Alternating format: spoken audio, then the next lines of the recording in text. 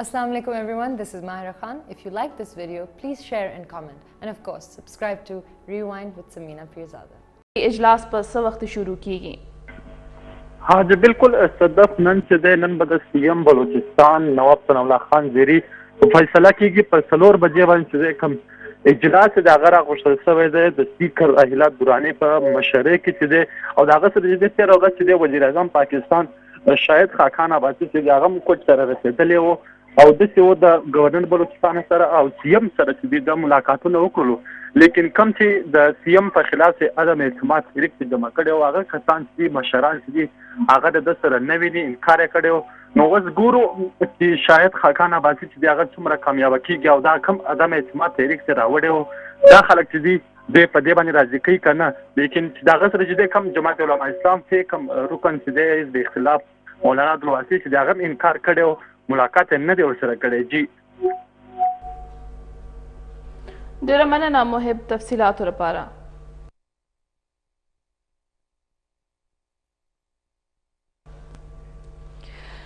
वज़ीर आज़म शायद खाकाना बासी बलूचिस्तान वज़ीर आला नवाब सनाउल्लाह ज़हरी बच कवुल पारा क्वेटे त रसीदले दे पक्वेटा के वज़ीर आज़म शायद खाकाना बासी मशूरे के बलूचिस्तान द वज़ीर आला खिलाफ तहरीक अदम एतमाद और सियासी सूरत हाल बांधे यो अहम इजलास शवे दे वज़ीर आज़म मखलूत हुकूमत के शामिल इत्तेहादी जमातों मशरान सरा मुशावरत और मुलाकात करे दे वज़ीर आज़म शायद खाकाना बासी और रोज़ने दौरा बांधे क्वेटे त रसीदले दे बलूचिस्तान के रवान सियासी सूरत हाल और वज़ीर आला बलूचिस्तान खिलाफ तहरीक आदम एतमाद पर हकला वज़ीर आला बलूचिस्तान और गवर्नर बलूचिस्तान सरे मुलाकात करे दे मुलाकात अहम इजलास शवे चिपकी अहम सियासी वफाकी वज़ीरान सर सूबाई मेंबरान असम्बली शिरकत करे दे सूबे के इंतजामी मामला तो बांधे पर इजलास की तफसीली खबरें अतरी दी द नून लीग खफा गड़ो द तहरीक आदम एतमाद मेंबरान उला वज़ीर आज़म सर मुलाकात कबूल न इनकार करे दे खुजरायों को वेना बांधे हकवी सर वज़ीर आज़म द मुलाकात चांसेस हमशता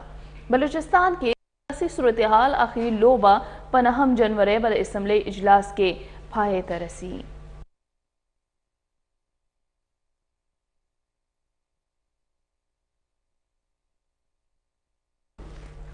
बलूचिस्तान के वज़ीर आला खिलाफ अदम एतमाद तहरीक बांधे वोटिंग अमल ननकीदुन करे स्पीकर द सूबाई असम्बली इजलास बराह रास्त कवरेज बांधे बंदेज लगवले दे मुतहिदा अपोजिशन दावलरी ची वज़ीर आला खिलाफ अदम एतमाद तहरीक के वर्ता सलवेख्त MPs हिमायत तरलास दे हवाले से नोर तफसील हमीदुल्लाह शेरानी दे रिपोर्ट के د وزیر اعلی بلوچستان نواب ثناءالله خان زیری په خلاف د اسمبلی غړو لخوا څخه جمع کړل شوي عدم اعتماد درخواست نه پس بلوچستان سیاسي صورتحال ورځ په ورځ تودیږي وزیر اعلی بلوچستان او دغه اتحادی ملګری د هغه د بچ کېدلو هلې ځلې کوي او بل لور ته ناراض نون لیګي غړي او د عدم اعتماد تحریک غړي د وزیر اعلی بلوچستان د نااهل کولو یا ناکام کولو لپاره سرګرم دي پخوانی وزیر داخله میر سرفراز بګټي او د عدم اعتماد درخواست جمع کولو حمایت کوونکو ارکان اسمبلی ویلي چې له موږ سره تر 40 پورې د اسمبلی غړو اکثریت موجود دی بل لور ته د اپوزیشن لیډر مولانا عبدالواسی او د اسمبلی غړي مفتی ګلاب کاکړ خیبر نیوز ته څه داسې وویل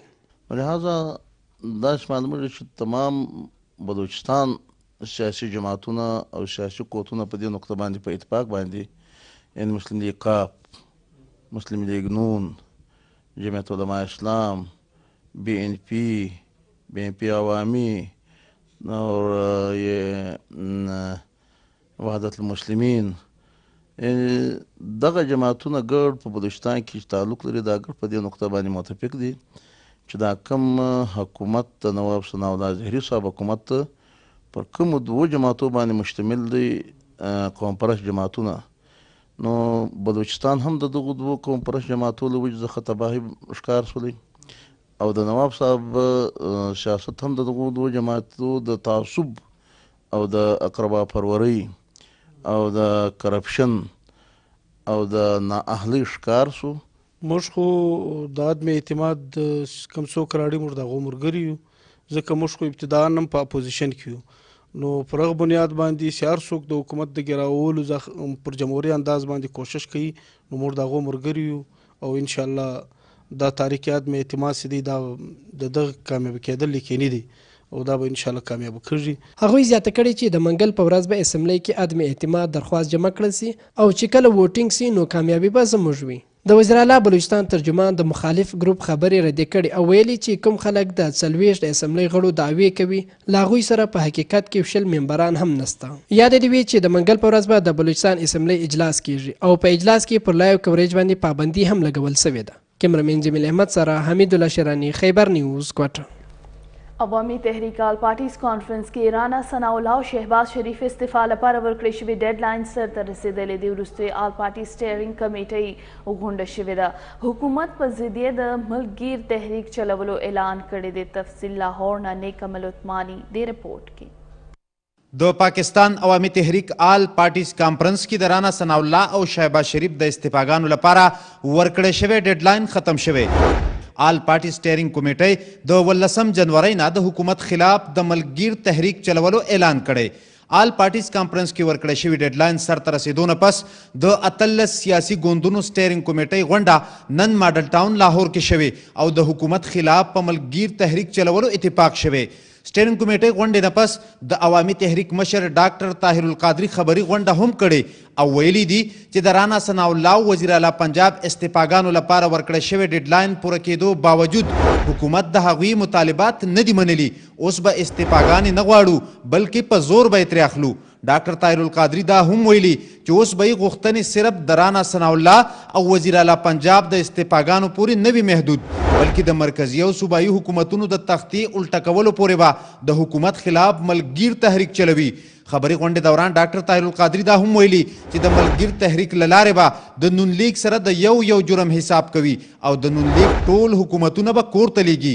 سټیرینګ کمیټۍ اجلاس وروستو د 18 جنوري نه شروع کیدونکو ملکګیر تحریک لپاره یوه ایکشن کمیټي هم جوړه کړې شوې. د کومې وروستۍ غونډه چې به په 18 جنوري کیږي او د ملکګیر تحریک لپاره به تګلاره ټاکي. نیکمل عثماني، خیبر نیوز، لاهور.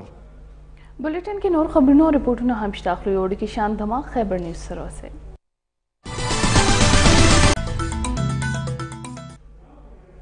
عوامي مسلم لیگ مشر شیخ رشید وایي چې نواز شریف سیاست ختم شوی دی او یقین نه لري چې نواز شریف حکومت 23 فروری ورځ هم وویني. د ملک کې به اوس د نواز شریف حکومت چلیږي یا به فوج، عدلیه او نور ادارې په ملک کې اوس په درغلو د الیکشن کولو وخت تللی دی.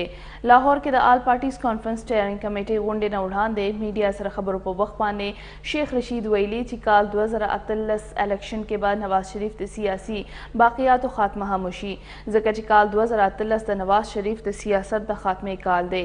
شیخ رشید ویلي چې نواز شریف بار وایي چې هغه د تلو نه پس ملک ترقي ودرېدلې ده او د زر مبادله ذخایر کم شوي دي. نواز شریف ته واضح کړي چې ولې شاید خاقان عباسي د ترقۍ د مخنیوي نوم دی. شیخ رشید په وزیر اعظم شاید خاقان عباسي غږ کړی دی. ویلی دی چې شاید خاقان عباسي کم کله کلاو غوږونو سره باوري چې ټول قام د پاک فوج او عدلیې په شا ولاړ دی او نواز شریف قصه نوره ختمه ده. ډېر ژر به د وزیر اعظم خلاف هم LNG کیس عدالت ته یوسي.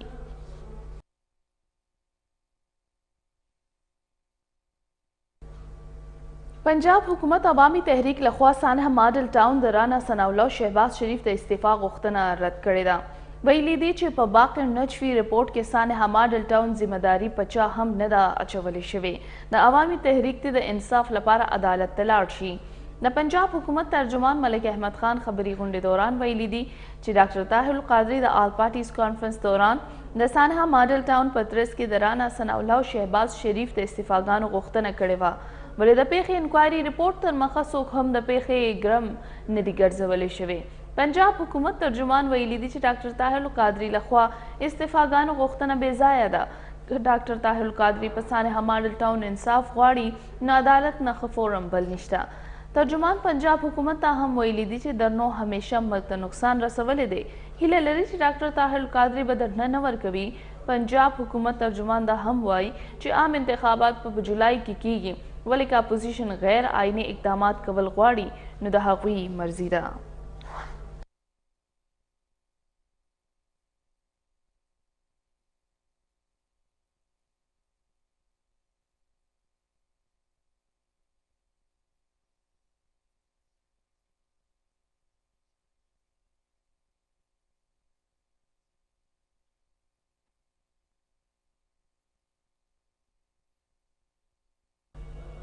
वज़ीर आज़म शाहिद खाकान अब्बासी वیلي که څوک یې مني که نه پاکستان د دهشتګردۍ خلاف جنګ کې د ټولو نه زیاتې قربانیانې ورکړي دي چې پاکستان جنګ کې کومې کامیابیانې ترلاسه کړي دنیا یو بل ملک هم نشي کولی. دا خبرې هغه سیالکوټ چیمبر آف کامرس کې تاجرانو او صنعتکارانو ته خطاب په وخت کړي دي. د وزیر اعظم وینا وه چې تېرو 4-5 کالو له هسې ملک کې کوم کار شوی دی هغه په هیڅ جوړ د معجزې نه کم نه دی. نواز شریف چې کوم ویژن و هغې باندې عمل درآمد شوی دی. وزیر اعظم شاهد خاقان عباسي وویل چې هغه وخت کې حکومت سنبال کړو کله چې خلک د جمعې په مانځه کې هم یریدل ولې موږ د ډېرو قربانو په بدل کې ملک نه ترهګرۍ ناسور ختم کړی دی. وزیر اعظم وویل چې ټولو سیاسي خلکو حکومت او فوج په شریکو کوششونه کړي دي او د هغې اثرات د ټولو وړاندې دي.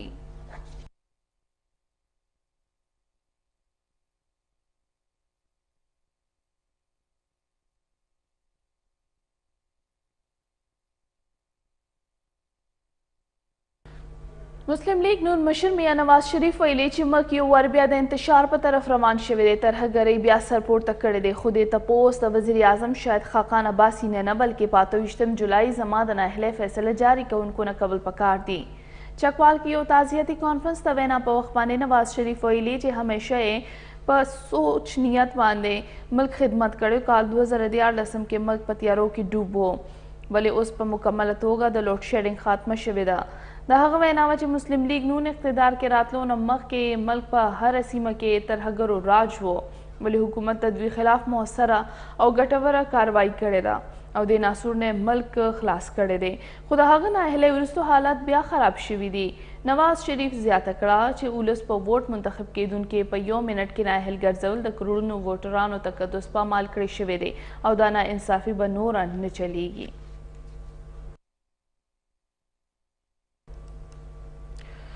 پاکستان پیپلز پارټي چیئرمین بلاول بھٹو زرداری ویلي چې سند ولس روزګار او غربت خاتمه پکار ده نه چې پنجاب میټرو بسونه او د خیبر پختونخوا ناکامه بلین گرین ټری منصوبه.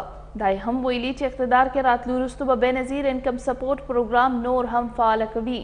سکر کې جلسې ته وینا په وخت بلاول بھٹو زرداری ویلي دی چې پاکستان پیپلز پارټي په ملکی کچ یوازینی هغه ګوند دی کم چې هر ډګر د غریب ولس لپاره د روټۍ کپڑا اور مکان نارې وهلي دي. دغه نارې صحیح توګه رښتیا کړې هم ده. پیپلز پارټي چیرمین دا هم وینا وه چې شهید ذوالفقار علي بھټو د بېنظیر بھټو د دې خاورې لپاره خپل ځانونه قربان کړي دي او په ملک کې زنانو پولیس سټیشنو د خیر ښېګړې ادارو نور یو شمېر اصلاحات کړي دي د کمې نه چې غریب ولس سره سره عام خلکو ته هم فایده ترلاسه شوې ده او اوس هم شروع ده. بلاول بھټو زرداری پنجاب کې میټرو او خیبر پختونخوا کې ګرین بلین ټری منصوبې غندنه کړې ده. دا منصوبې د غریب عوام لپاره په سترګو کې خاورو اچولو سره منسوب کړي دي.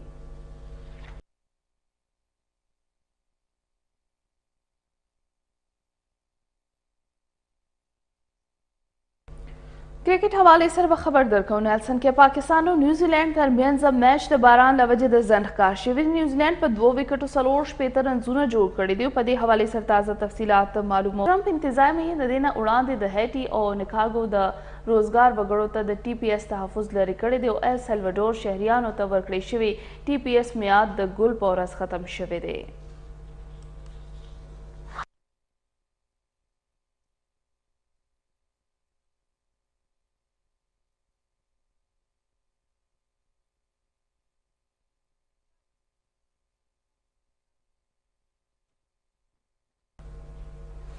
افغان مهاجرینو پاکستان پرېښودو 11 جنورۍ پورې ډیډ لاین مسترد کړی دی او نور وخت یې غوښتی دی.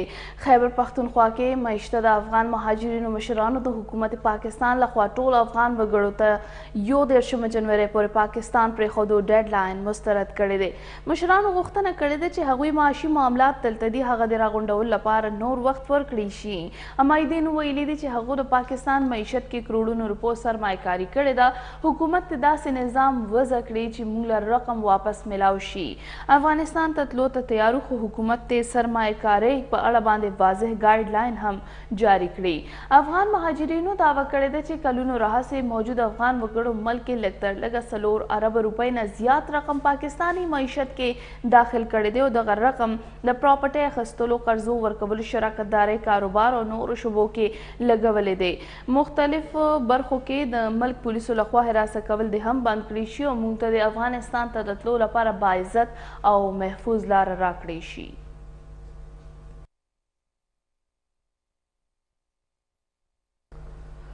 د خیبر پښتونخوا صوبایي کابینې غونډه د وزیر اعلی پرویز خټک مشرۍ کې شوې ده. غونډه کې د ممنوع بورډ وسلې لایسنسونو متعلق پالیسۍ کې ترمیم شوې دی. کابینې اجلاس کې د جوماتونو پیش امام لپاره د وظیفو سلسله راتلونکې میاشت نه شروع کولو منظوري ورکړې شوې ده. صوبایي کابینې الوپیتي دوایانو غلط استعمال مخه نیولو لپاره قانون لاندې ډي سی او ضلعي انتظامیې ته انسپیکټرز مقرر کولو منظوري هم ورکړې شوې ده. د خیبر پښتونخوا کابینې غونډه د وزیر اعلی خیبر پښتونخوا پرویز خټک په مشرۍ کې سرته ورسېده چې پکې پارلماني لیډرانو ګډون وکړو. دا کابینې ایجنډا په 40 نکاتو مشتمل وه. دا کابینې غونډه کې د دیني مدارسو علماو لپاره د 10,000 وظیفې منظوري ورکړې شوې ده. دغه وظیفه به هغه کسانو ته ورکول کیږي کوم چې د صوبې 15 رجسټرډ بورډونه سند اغوستی وي، ولې چې دا وخت په صوبه کې 20,000 او 96 جامع مساجد دي او د وظایفو سلسله به د فروری میاشتې نه شروع کولی شي. په دې منصوبه به سالانه 3.25 کروڑ روپۍ لګښت راځي. د هرې ضلعې په سطحه به سرکاري کمیټیانې جوړولی شي او د امام مسجد د بدلې په هکله به سفارشات ضلعي کمیټې ته استولی شي. د خیبر پښتونخوا صوبایي کابینې د ممنوع بور وسلې لایسنسونو متعلق پالیسیانو رولز منظوري ورکړې ده. د ضلعې په سطحه به د ډیپټي کمشنرانو په مشرۍ کې د آرمز لایسنس کمیټې تشکیل کولی شي او دغه ډسټرکټ کمیټې به د لایسنسونو اجرا په شفاف طریقه کوي. د خیبر پښتونخوا صوبایي کابینې غونډې په وخت وزیر اعلی پرویز خټک هدایت جاری کړل چې د ای بلډینګ سره به د ای بلډینګ او ای ورک آرډر نظام په ټولو محکمو کې متعارف کولی شي چې دغه رنګه د تعمیراتي کارونو سلسله شفاف طریقې سره سرته ورسي. د خیبر پښتونخوا کابینې غونډه کې د الوپیتي دوایانو غلط استعمال او د دې مخنیوي لپاره ضلعي انتظامیې ته هدایت جاری کړی شوي دي د غیر معیاري دوایانو په ضد د انسپکټرانو مقرر کولو منظوري ورکړي. د سره سره د الوپیتي دوایانو په اړه د کال 1962 قانون دفعه 10 لسوري به ډیپټي کمشنران او اسسټنټ کمشنران بشمول ایډیشنل کمشنران به د انسپکټر په ځای کاروایی کولی شي چې دغه رنګه د غیر معیاري دوایانو مخنیوي وکړي شي. دا صوبایي کابینې غونډه کې د خیبر پښتونخوا 4815 پراجیکټ ملازمین ریګولرایزیشن بل په متفقه توګه منظور شوی دی، ولې په دې کې هغه پراجیکټونه شامل دي کوم چې د مستقل نوعیت دي. اجلاس کې پارټنرشپ رول 1932 کې ترمیم منظوري ورکړی شوې ده. مجوزه ترامین سره د فارمز رجسټریشن او فیسونو کې رد و بدل هم شوی دی. د صوبایي کابینې غونډه کې د خیبر پښتونخوا بورډ اف انویسټمنټ اینډ ټریډ تشکیلونو منظوري ورکړل شوې ده او دا چې متعلقه سیکټریان به د بورډ ټوله کارکردګي ریپورټ کابینې ته وړاندې کوي. صوبایي کابینې د بجټ سټریټجي پیپرز منظوري هم ورکړې ده. د خیبر پښتونخوا وزیر اعلی پرویز خټک په هدایاتو د کابینې غونډه تر د جنوري 15 نیټې پورې ځنډول شوې ده. دا تر دې دمه مهم خبرونه د نورو خبرونو اپډیټس لپاره تاسو کتئ شئ خیبر news.tv د الله پامان.